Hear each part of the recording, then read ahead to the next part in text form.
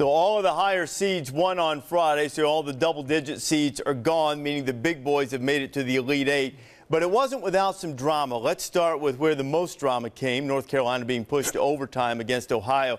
Jay, what did it say to you about the way the Tar Heels reacted without Kendall Marshall in the lineup?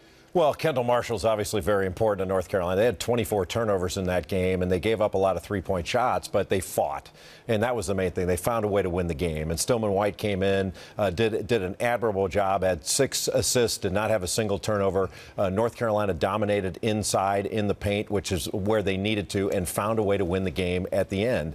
But 24 turnovers is not going to cut it against Kansas. I agree with you. And you talked about without Kendall Marshall, other guys are going to have to step up and play well. Tyler Zeller was absolutely fantastic down low on the post. He had 23 rebounds, 20 points, fantastic catching the ball down low on the block. I thought Reggie Bullock, he had 10 rebounds at the two-guard position, but his ability to knock it down from three-point range allowed them to stay in the game, particularly in the second half. John Henson, all of them played extremely well. And Jay is right, 24 turnovers. They're going to have to cut down the turnovers, and I think Harrison Barnes is going to have to play a lot better on the offensive end, making and creating shots, giving North Carolina a chance to advance to the Final Four. The first overtime game of this tournament, North Carolina comes out against it and eliminates the 13th seed in Ohio. Kentucky avenges this December loss against Indiana, 102-90. Wildcats did so with Anthony Davis in foul trouble again, at least in the first half. What did you think of the way the Wildcats played, particularly on offense, going over 100 points? I thought they played terrific. They didn't settle for the three. They put the ball on the floor and penetrated into the lane. I was really impressed with the point guard of Marcus Teague. I mean, I thought he's played fantastic over the last 3 weeks.